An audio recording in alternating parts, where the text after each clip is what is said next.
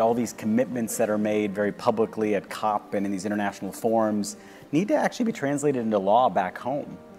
We've got to turn movements into action. This is everywhere from the ballot box, getting people elected that care about the climate, but also in the boardroom, right? Companies can make commitments more aggressive than these Paris goals. We've got to innovate. And the real measure of innovation is can we create a cleaner thing, cost competitive, right?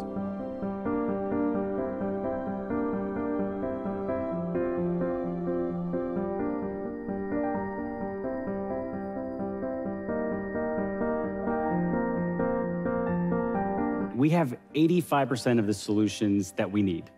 Record lows of solar and wind prices means deployments around the world. The dropping cost of lithium-ion batteries means we're seeing more electric vehicles.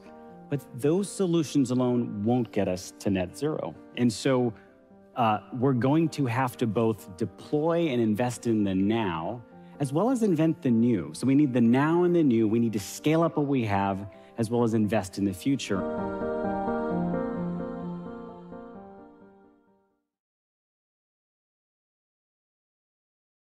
Good afternoon, and welcome to Washington Post Live. My name is Michael Birnbaum, climate reporter here at the Washington Post. My guest today is Ryan Panchadsaram of Kleiner Perkins, here to talk about betting big on innovations that might curb the effects of climate change. Ryan, welcome to Washington Post Live. Thanks for having me, Michael. Good to be here. It's great to have you. You have a background in technology and are now focused in investing in innovative solutions for societal issues. Why are climate change innovations and technologies a priority for you? Oh, it's a great question. I mean, for us, it's important because for two reasons. One, the fate of the planet, and when we think about our emissions crisis, we need to invent solutions that can drastically reduce our emissions. But when you think about it, every emission that we produce is tied to business. And when you think about the solutions that can replace it, it's really this incredible economic opportunity, Michael, right? Mm-hmm. Yeah. And you collaborated with John Durr for a book that lays out an aggressive plan to address the climate crisis. What's the role of technology in the plan that you lay out in that book, which is called Speed and Scale? Yeah, so Speed and Scale is an action plan. And the beautiful thing about it is it's grounded in something called objectives and key results, or OKR. So we put out measurable goals and targets that we need to hit. And the first part of the book is all the solutions. And the second part is the accelerants, things like policy and politics, like winning those and turning movements into action, investing in innovation, as well as putting more dollars behind investment. And so those four accelerants, Michael, are the things that you and I can lean on and pull on. And so when you think about the role of each of them and the different kind of roles we play, we can do a lot with them. So I can dig into whichever one you want to go first, but yeah, I'll let you. Well, I wanted to ask, so I mean, clearly we need to move swiftly to address the climate crisis. That's part of the point of the book. Is there a risk that we're already too late? So the idea of so is 1.5 degrees still a target that we can go after? If we kind of interrogate that question for a sec. So last year, the IPCC put out a report that had this table that showed us our carbon budget, right? How much more can we emit to keep warming to 1.5 degrees, to 1.6, 7, all the way to 2 or higher? And in it, it showed that we only have 400 more gigatons left to keep warming to 1.5. And so when you look at the models, it's really aggressive and ambitious for us to hit that. But it doesn't mean we move away from that target, Michael, right? Actually, it's really important for the developed world, like the US, Europe, and lots of parts of even China, to keep aggressively cutting emissions as much as we can, right? We can't let that 1.5 degree target slip to 1.6 or 7, because if we change our sights, it likely means we'll end up at a higher degree. And so I think kind of the message here is every degree counts. We here in the Western world have to be as aggressive as we can in our emission reduction. And that can be a model for the globe. And what kind of technologies are you excited about? Maybe give us one or two examples of something that feels like really is effective in changing the sort of bending the curve, really sort of pushing forward in terms of pulling down emissions and addressing the crisis? There's like the technologies in the short term and then the ones in the long term, right? And so in the opening video, it talked about the now and the new, right? Scaling up the now is going to get us to that halfway target by 2030, right? That's the things we've already invented. We just need them to be at scale, which takes a lot of work, right? That's solar, wind, storage, right? Those things need to be deployed. Electric vehicles, the electrification of cars, all the way to buses. Michael, those are things that we have all seen and can actually see work at scale today. So that has to happen. But when we look at the complete arc to go from 2030 to 50, well, the harder to abate sectors start to come up to us, right? Things like, how do we make our steel cleaner, cement and concrete? How do we deal with flight? How do we do long duration storage so we can completely transition the grid? And so that's where the exciting new technologies that you see a lot of venture capital going behind. And so you've worked, of course, both in the public sector and the private sector. What's the balance between public sector, goal setting, lawmaking, regulating, and the private sector and investment? Where is the bulk of that change going to come? Yeah. When you look at the history of all this, it's like, especially for the industries that you can bucket under climate, there's such a relationship between what happens in the private sector as well as what happens in the government. And so when you think about the technologies and investments that we need, a lot of them were started by government R&D grants, right? You go back to, the 70s even, right? Or even maybe when Kleiner Perkins was pioneering investing in clean tech, a lot of those companies received grants from the government. But then venture capital stepped in to say, how do we translate it outside of the lab or the academic place and turn it into a company that's then trying to scale it? And when we look at, Speed and Scale looks back at the 05, 06, 07 first wave of clean tech and tried to figure out what went wrong and what were the successes that translated really well. And what you saw was, at least in the US at the time, there wasn't enough capital to help scale these businesses, right? There were some loan programs that helped keep some of the big marquee names working. But as a whole, you had other countries put even more support behind these companies. You think about what China did. You think about what Europe did. They saw these investments back in 05 and 06 as really important industries for them to own in the long term. You're seeing that come back to play right now when you think about the work that's happened under the Inflation Reduction Act, under the CHIPS Act, and then the bipartisan infrastructure law. It's the US saying that we want to own and dominate in clean tech, that we can't just invent these things in the US. We also have to scale these innovations as well too, and really own that part of the cycle. And something I'm really curious about, can you tell us about perhaps an investment you made in some sort of climate-related technology or company that didn't go well, and what you learned from that? Yeah, we wrote a whole chapter on this, Michael. This is, when you look at Clean Tech 1.0, right? There was a lot of investments that maybe I'll rattle a few lessons learned. One of them is you're going to need a lot more capital than you expect, right? And I think what you see about the most successful companies that made it through that wave is that they formed really good partnerships with both larger companies as well as the early stage venture capital ecosystem. And so around the table, QuantumScape is a great example of this, where Volkswagen, right, large company, partnered with early stage investors to really take that company through its motion. So John Doerr always likes to say, you're always raising capital to build these kinds of companies.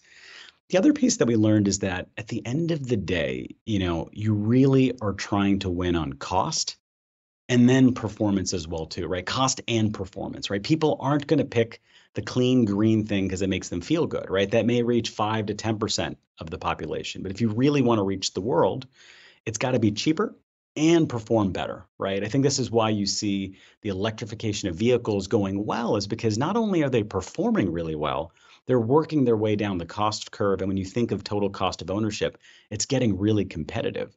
When you look at electricity and just the momentum that's happening behind solar and wind, that's not philanthropy. That's actually project financing at work. These are banks deploying that kind of energy because it can make them money. And that really is credit to the past, 20, 30, 40 years of taking the invention that happened at Bell Labs, which would have cost, I think, on the order of 1.5 million to put solar panels on a roof to today that's around 20 or 30,000, right? The more we can move things down this cost curve, the more likely these products get deployed. And so when we spend time with companies, it's really looking at that curve and how they're going to work their way down it. And it also helps with making some investment decisions as well, too, because there's some technologies that won't make it down the cost curve.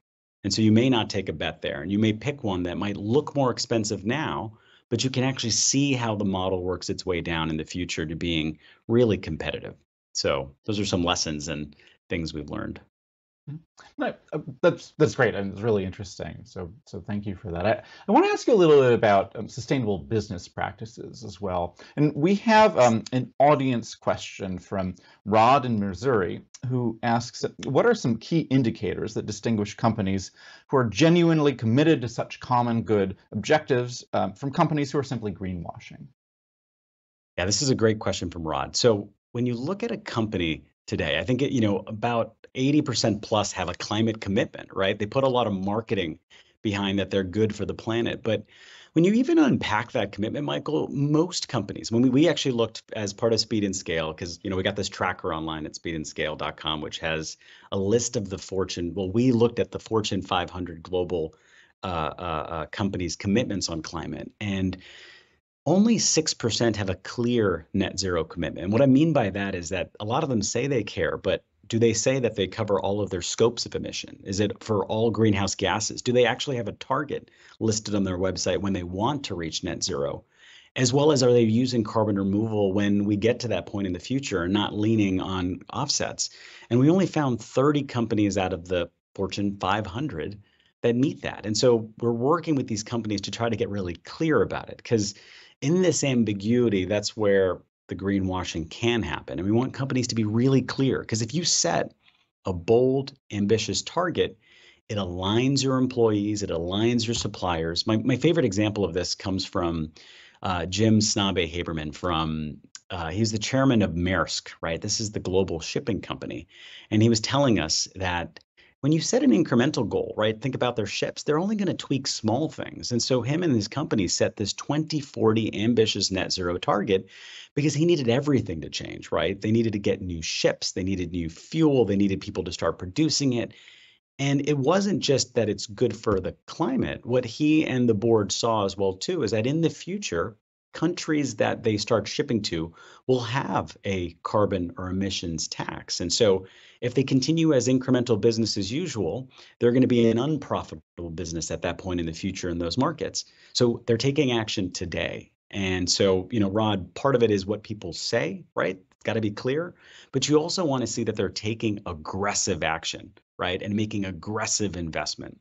I think one of the biggest culprits for greenwashing tend to be the oil and gas industry quite often. When you look, they've got lots of good marketing.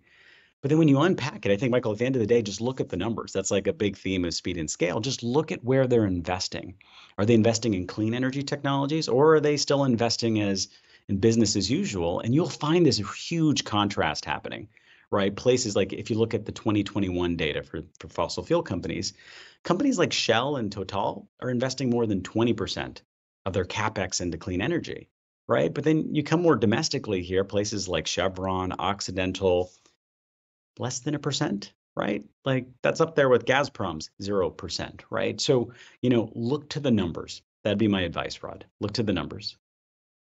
Well, that kind of feeds into another question that I had about, a lot of these companies are making high-profile commitments to sustainable practices.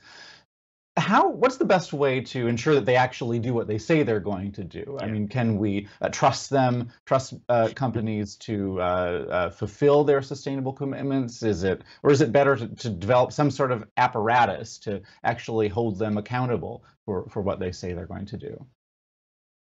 So what you're seeing now, actually, companies, a lot of them participating in two groups. One is on the disclosure side, right? Because as a company, the first thing you have to do is measure, right? Like what and where are your emissions coming from? And then you have to disclose and then immediately start working to reduce that. And so there's a group called the Climate Disclosure Project, CDP, that many public and private companies use to report and share what their emissions look like.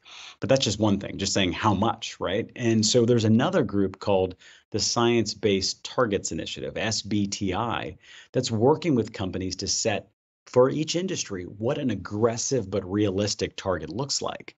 And so with the combination of the two, you know how much is being emitted and if a company is on track to reducing their emissions. And so, these ESG reports, they all have some sort of flavor to them. And of course, we could get things more standardized. But when you look at them, I think what's key is actually seeing the reductions add up.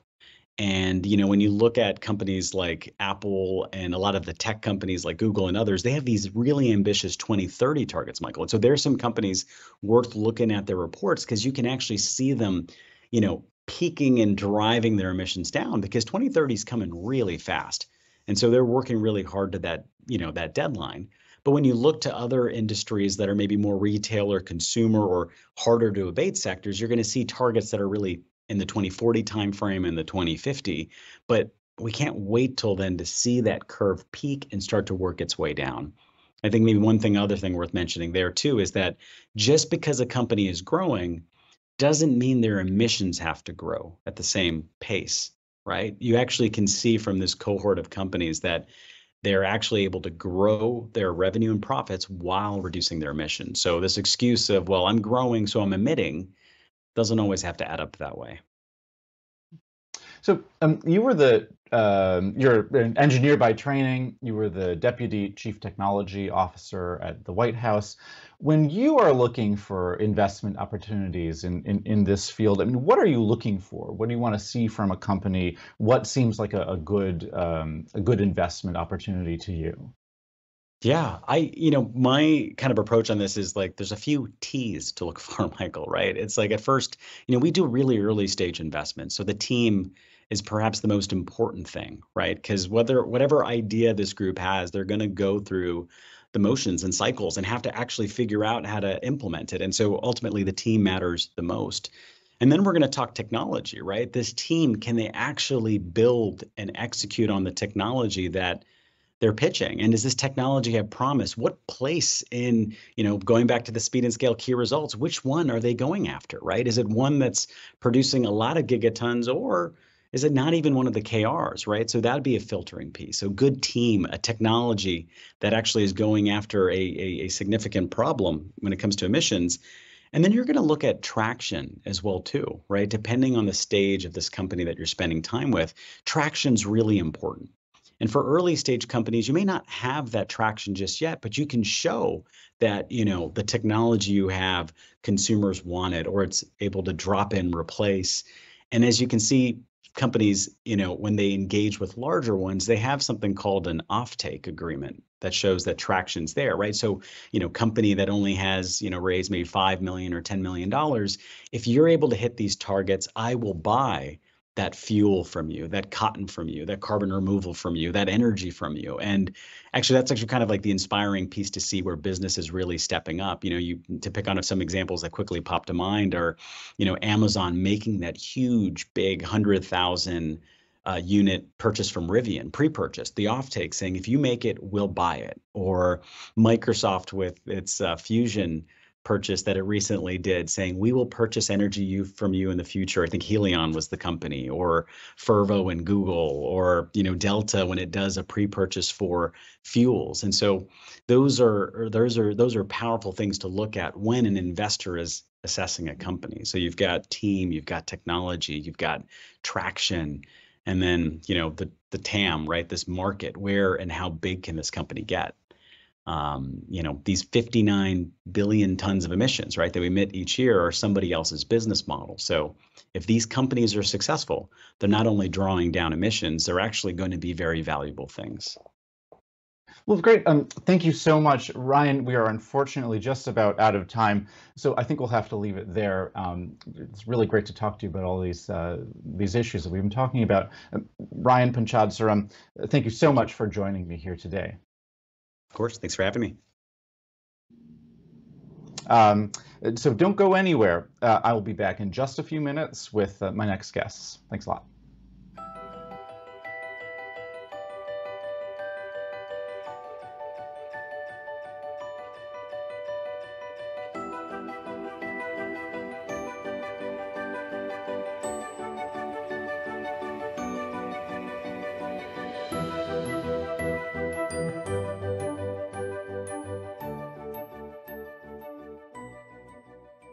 Hi, I'm Kathleen Koch. When we talk about how business can play a role in fighting climate change, there's long been a misconception that it comes at a price, that sustainability and profitability can't possibly coexist. Well, technology is debunking that myth.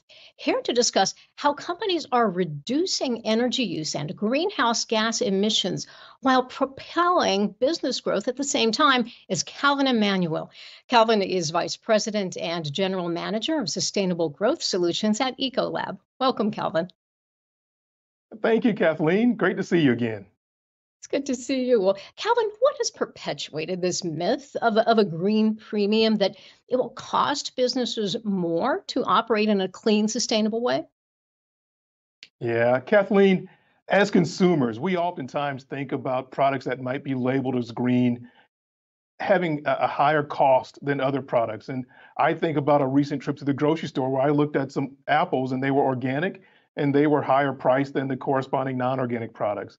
So there seems to be somewhat of a general idea or misconception that if it's green, it has to cost more. Or if we think about new technologies until they get scaled up tend to cost more. However, this does not hold true in all places and in all industries. And the great news is it actually is possible for companies to focus on profitability and sustainability in the same vein. What we see is the climate crisis around the world is intensifying, and that's causing our customers to look more closely at sustainable solutions, more especially water, because as they start to realize if they use less water, they will use less energy, and by using less energy, they can emit less greenhouse gases. And this is great for companies where they can drive sustainability and achieve profitability in the same vein. Calvin, are there any industries or geographies that are early adopters, or maybe I should say early rejectors, in turning away from the green premium misconception? There are, Kathleen, and let me tell you, one of the things is water is essential to life, but it's also essential to business. When you look at a number of companies, water is either in the product or used in the production of that product. And leaders that are close to the supply chains know this. But this is especially true in regions and industries that are more intensely impacted by climate change through forces like drought or flooding. These leaders recognize these challenges and are very attuned to it. There's a couple of notable sectors that I'd like to call out, and those are within the food and beverage and high-tech industries. These companies, especially those in the United States and Europe, have been setting a great example in this space. The F&B sector relies heavily on water in the production of their products. Think about it. Water is used to clean out the interiors of vessels and to make sure their products are clean and suitable for use. In places like global high techs, they use and demand a lot of water to cool their critical data centers. And we all are using cell phones and technology much more, and that drives the need for those data centers, and they have to use water. And so in part of this, apart from from the nature of their business and the sensitivity to water challenges, we see these sectors among early leaders in an area ripe for opportunity. What role have recent technological advancements played in helping businesses avoid this false choice between profitability or sustainability? And I was wondering if you have any Ecolab examples that you could share. Definitely. You know, the greatest advancements that we've seen have come through digital. And when we talk about we're really talking about a digital enterprise view of a customer's operations. This allows the customer in real time to see where their operations are having challenges on a single site, but they can then look across an enterprise to see where opportunities are, and they can understand which of their sites are best in class and which ones have performance gaps. So digital provides the visibility that's needed for customers in this space to really focus on where the opportunities are. And so we at Ecolab have created a new program called Ecolab Water for Climate, which is really designed to help our customers achieve their sustainability goals by focusing on water. And we do this by providing a holistic set of solutions that are chemical, that are definitely digital, engineering, and hands-on support to actually achieve those outcomes. And by doing this, we're really helping our customers achieve the sustainability outcomes that which they're looking for. As an example, we've worked with several customers in the beverage and brewing industry where we've helped them reduce their water on average by 25%, which results in a 12% energy reduction and a 6% greenhouse gas reduction. And this has really been impactful for this industry, and it allows us to help these customers be more sustainable while focusing on their profitability as well. Ultimately, we believe by focusing on water, we can help transform the way the world thinks about water and its uses in multiple applications. Sounds like you're helping your customers and helping the planet at the same time. Calvin Emanuel, Vice President and General Manager of Sustainable Growth Solutions at Ecolab. Thanks so much for joining me.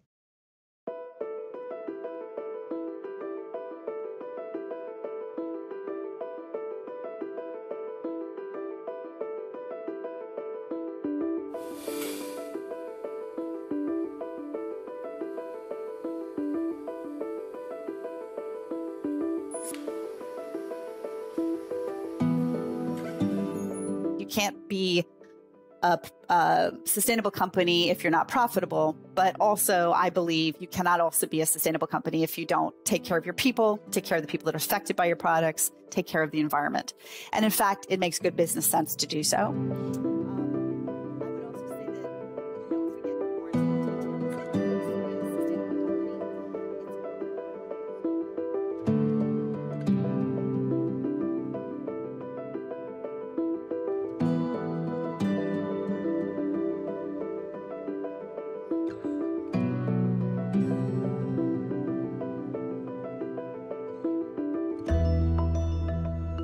Enormous change lies ahead, affecting every aspect of how we build, produce, and power our lives. In short, the infrastructure sector. The second is that with this transformation come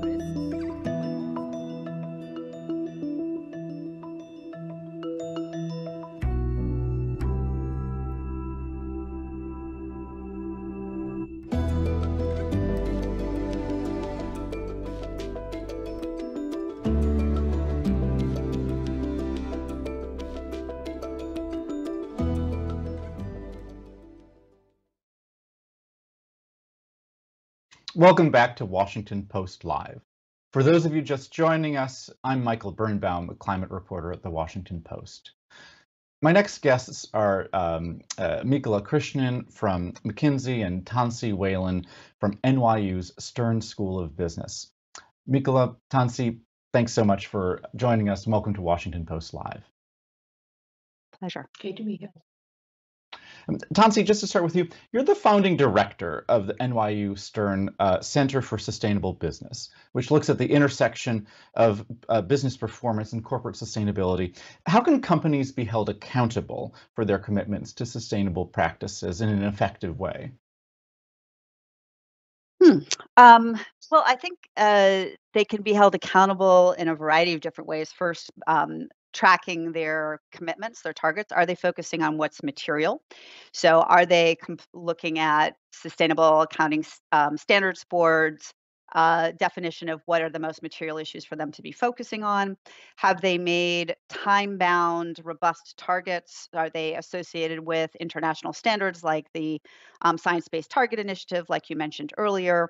Are they providing an embedded sustainability approach? In other words, are they treating this as something that's just off to the side, or are they really making it part of their business strategy is another area that I want to look at. And for me, that also, you can tell if that really is the case to see whether compensation is tied to their sustainability targets, whether their capital allocation strategies are tied to their sustainability targets. So there's a series of different ways you can assess that.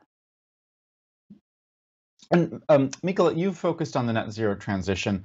What will it take for companies to make that transition on their own? Or is it going to take sort of force from the public sector regulation to push them into doing so? Yeah, that's an excellent question. I think one of the things, one of the step changes, at least I feel, has happened in the dialogue in the last maybe 5 years is companies are increasingly realizing that sustainability is no longer optional for them, right? This is not something that happens on the side in one part of the organization, but really needs to be something that is embedded end to end across the organization. And there's a few different reasons for that. The first is that regulation and government action is starting to move. We've seen, for example, with the Inflation Reduction Act in the US, dramatic increase in incentives to drive action on sustainability. But it's actually much more than that. We're starting to see financial institutions factor this into their lending behavior, into cost of capital. We're starting to see more and more customers care about the issue. We're starting to see more and more employees care about this issue. And then lastly, but certainly not least, is we're starting to see more and more technologies that drive lower emissions actually come into the money. So this is not just something that is good for the planet and good in terms of reducing emissions, but actually profoundly and fundamentally makes business sense. And so it's not just the right thing to do, also the smart thing to do. And so ultimately, I think to me, the core driver of change for the private sector has been that sustainability is now about value creation. It's about managing risks and capturing opportunities. That's really interesting. Tensie, could I ask you, make the case for us, is sustainability good for business?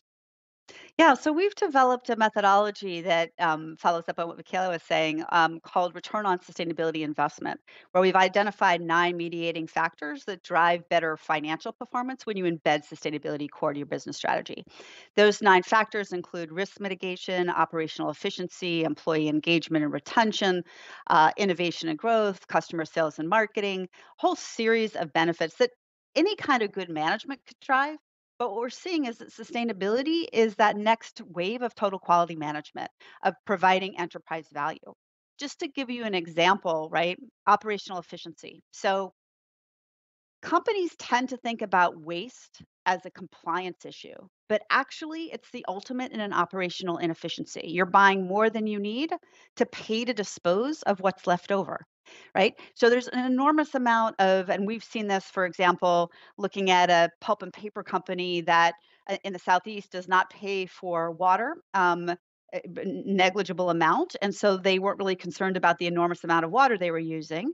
But their chief sustainability officer did an analysis and found out that the amount of energy required to move all that water around to heat and cool it, and the wastewater disposal costs were actually costing them $1.5 million per male per year for that free water, right?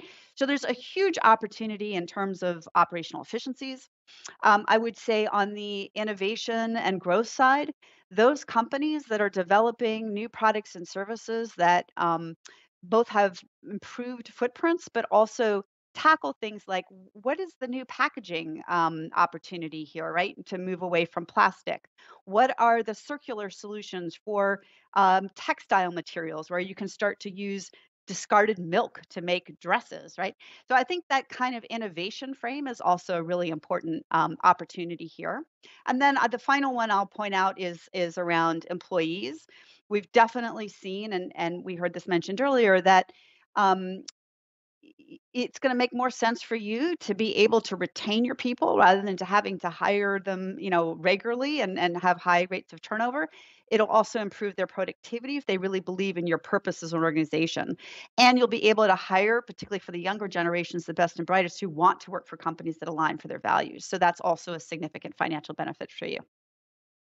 Maybe just to follow up on that, Tensie, I'm curious. In terms of the biggest shifts or the most climate effective shifts, maybe that you see evolving in businesses, and as you make arguments to businesses, the sort of climate case. Is it always going to be about profitability? You mentioned efficiency, and a lot of the examples you talked about were things that are both going to be more profitable and also are kind of happen to be more sustainable. Mm-hmm. Is that the main thing that you're working on, or are there going to be instances in which it's actually not more profitable or not significantly more profitable, or maybe it just costs a whole lot of money to be more sustainable, but for in terms of the impact that needs to happen, you still need to get companies to behave in a certain way? How big of an issue is that, and how do you get companies to make that change? Yeah, well, so the first thing is companies are not tracking the return on their sustainability investment. right? They're putting in place sustainability programs, but they're actually not putting in place the ways to track those intangible as well as tangible benefits. So it starts there with really understanding what those returns are. Also, in terms of sort of engaging with them to help them improve on the financial side and the profitability side, um, what we see is that if you have in a given industry, let's say the automotive sector, where we worked with a number of companies to assess what the key sustainability strategies are, we found 18 strategies because there's a lot of material, environmental and social issues for that sector. Of those 18 sustainability strategies, most of them actually generated a net positive, but some of them, like for example, managing for conflict minerals, was cash out of hand. But when you looked at the entire thing, so as an example, through their waste management strategies, they had $235 million net contribution to EBIT annually that they did not know because CFOs actually do not track avoided cost, which is a significant part of this change, right? So when you looked at all the benefits on the upside, of the strategies, then those where you had to make more investments that did not have that kind of payback absolutely paid for themselves. Also, if we're looking at things like significant capital investment needed to make a pivot, right? So sometimes it's really challenging for companies to make the argument that they need to make significant capital investments. But I think if we look at digitalization or other transformation moments, companies know that they need to make these investments to remain competitive, right? And that's where I think increasingly we'll see companies recognize that to remain competitive, these investments are critical in order for them to meet customer demand, because these customers in the B2B space are making these sustainability commitments. We're seeing an enormous amount of new products and services that companies are developing to meet those corporate commitments, as an example. And then on the B2C side, we do a lot of research around consumer purchasing.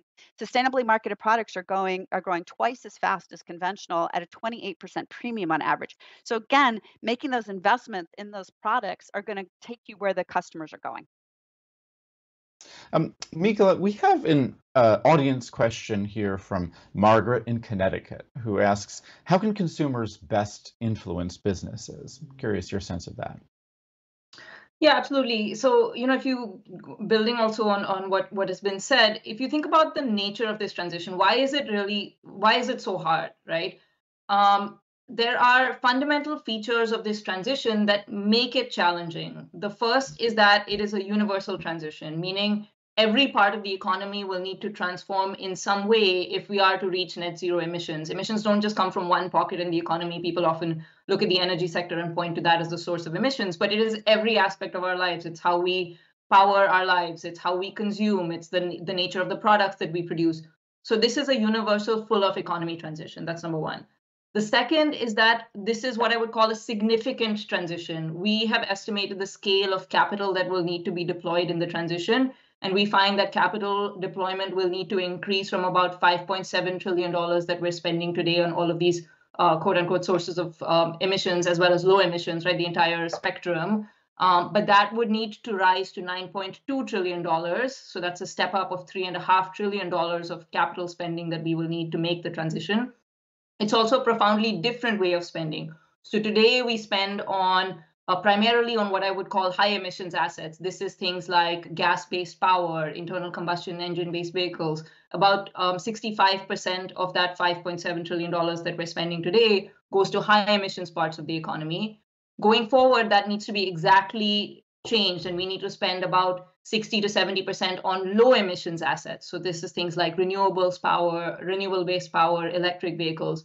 So it's both a fundamental step up of capital, but also a fundamental redeployment of capital.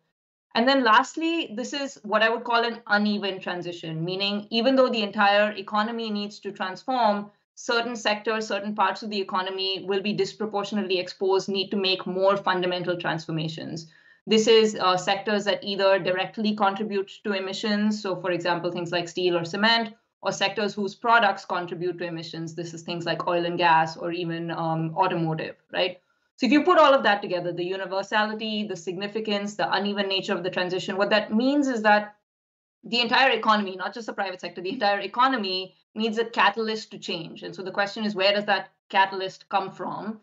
A large portion of that has come through innovation. As we've talked about, many of these technologies are now profitable, they're in the money, they make fundamental business sense. But many of them also come with an increase in costs of production for companies. They come with the need to make upfront investments, upfront capital investments by companies to grow entirely new businesses. And so companies need the incentive, that little boost to make that change. And consumers are one strong avenue by which that can happen. If consumers give a strong signal of preferences in a certain direction, that helps create certainty, that helps crowd in capital, that helps businesses have a North Star on the direction of overall travel. Tensie, in your view, what companies are setting the best green standard for private industry and sustainability? What are some of the things you think they should be doing that could be a model for others? Well, I think in the consumer packaged goods space, Unilever is a real beacon. Not that they're perfect, as they would say themselves, but their sustainability strategy is their business strategy. There's no light between them, right? So it's completely embedded. They set very specific targets. They're very transparent about it. They also partner to achieve that. None of these challenges that we're all confronting can be handled by one company on its own. There's certain things that a company can do, but for example, if you look at cocoa, you've got to partner with your supply chain and with nonprofit organizations and with government to tackle some of the child labor and environmental challenges around cocoa production in West Africa. You cannot do that as one company. So Unilever has done a lot of that stakeholder engagement, which is really critical. Another area that I think, so it's the embedded sustainability strategy, it's stakeholder engagement. I would say as well that they tie, as I mentioned earlier, they tie compensation to their sustainability goals. They also have a they're really focusing on all the material issues that are going to drive negative impacts for them. So they, for example, made commitments around living wage, which is a real challenge for food supply chains and personal care supply chains. They've made commitments around packaging and solving for the packaging challenge. So I think they really are focused on what's most material in terms of their impact. And then I would say as well, they've been really focused on engaging with the consumer to provide products with purpose. And in fact, those products with purpose and sustainability DNA are outperforming their conventional brands, have done really well for them. And then they're working on educating the consumer because in consumer packaged goods, for example, the biggest part of the carbon footprint for a cup of tea, for example, is in you boiling a whole kettle of water for your 1 cup of tea. So for a CPG company and other companies to think about the total footprint of their product, both its use and disposal, is also a key element. And they're also working on that. So I would say there's a whole, sort of different areas that they're focused on to understand and manage for their footprint, but also to create business opportunities out of it. So they're both playing defense and offense. And Mekela, tell us a little bit about the vantage point of CEOs. They're considering stakeholders and others when they are planning new investments and new business practices. I mean, what are CEOs looking at when they make decisions about their investments and their sustainability practices? And how do they balance? I'm sort of interested in coming back to this question. How do they balance sustainability with profitability? Yeah, it's so interesting that you asked this question from the vantage point of a CEO, because I think 5 or 10 years ago, we would have been asking this from the vantage point purely of the chief sustainability officer of an organization, right? So one of the big shifts I think that has already happened in the dialogue is that this is not the chief sustainability officer's agenda on their own. This is the CEO's agenda. This is the board agenda, right? And why is that? It's because sustainability really affects every part of the business. We did what I think of as quite a fun exercise when we did some recent research where we listed every business decision that a CEO makes or that a company makes, right? So everything from how do I do risk management? How do I set strategy? How do I set an R&D budget? How do I think about my operations? How do I think about choosing suppliers? how do I think about my product portfolio? I mean, end to end, the whole gamut. And we found that for each and every one of these decisions, it is possible, firstly, to apply a sustainability lens. And it's not just possible, it's now going to become increasingly imperative, right? Every one of these decisions now needs to be viewed with the vantage point of how does this decision change with sustainability in mind? And so as we talk to CEOs, there are 4 or 5 things that we hear repeatedly and that we talk to them about. The first is asking themselves the question of where should I focus my actions on decarbonization? And as we've been talking about, are there no regret actions that I can take on decarbonization that both allow me to lower emissions, but also allow me to benefit in terms of profitability? Are there no regrets? Are there win-wins? And repeatedly, we find there are many, many areas for operational efficiency, energy efficiency, et cetera, that sit in at that intersection.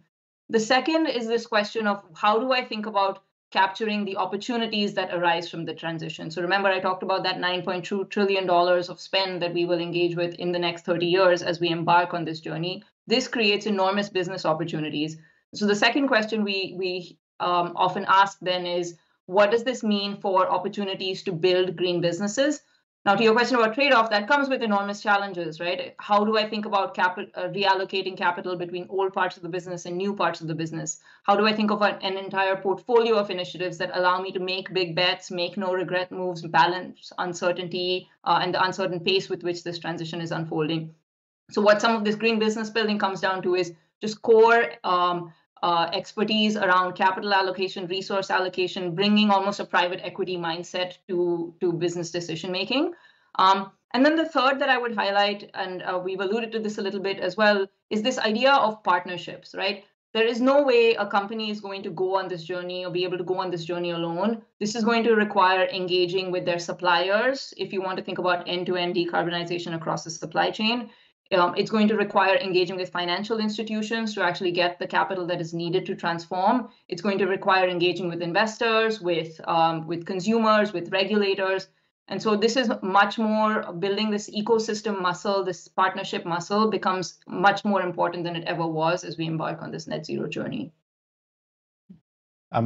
I think we're pretty close to time, but maybe I can squeeze in one last question here. Tensie, you come from, of course, a nonprofit background as you've moved into the space working more and more with the private sector and with business school students. I mean, have you been encouraged or discouraged by how the private sector is approaching these questions of sustainability?